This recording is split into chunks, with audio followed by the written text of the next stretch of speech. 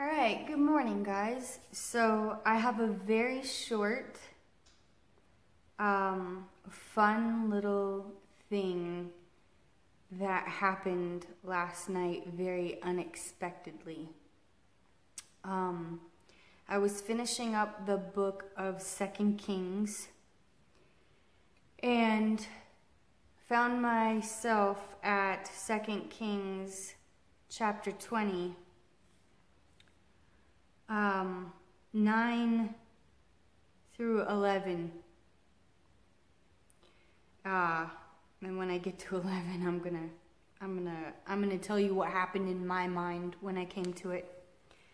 Then Isaiah said, "This will be the sign to you from Jehovah, that Jehovah will do this word he has spoken. Should the shadow go forward 10 steps or go back 10 steps?" Hezekiah answered, "It's easy for the shadow to go forward 10 steps.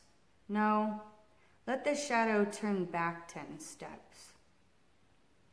Then Isaiah the prophet cried to Jehovah, and he brought the shadow 10 steps backward, by which it had gone down on the sundial of Ahaz. When I read that, because of what my last 2 videos were about, what happened to me several days ago, I read that and went, oh my gosh. Okay, so here's what's fun about it.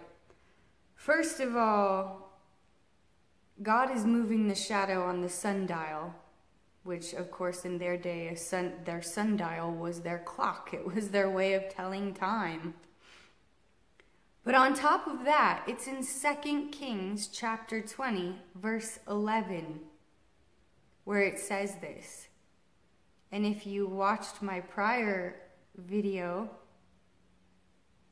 in the Hebrew alphabet, the 11th letter equals 20. So 20 equals 11, and 11 equals 20. And it's in 2 Kings 20, verse 11. I just got a kick out of that. I was like, talk about a confirmation. That's how I felt. Like, God is so good and so faithful and always answers us.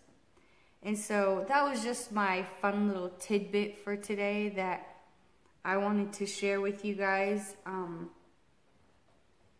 Do with it what you will, but for me, I got a little, I was highly amused by that, I guess I'll say. So cool. All right, well, that's all I've got for today. Thanks for watching. See you later.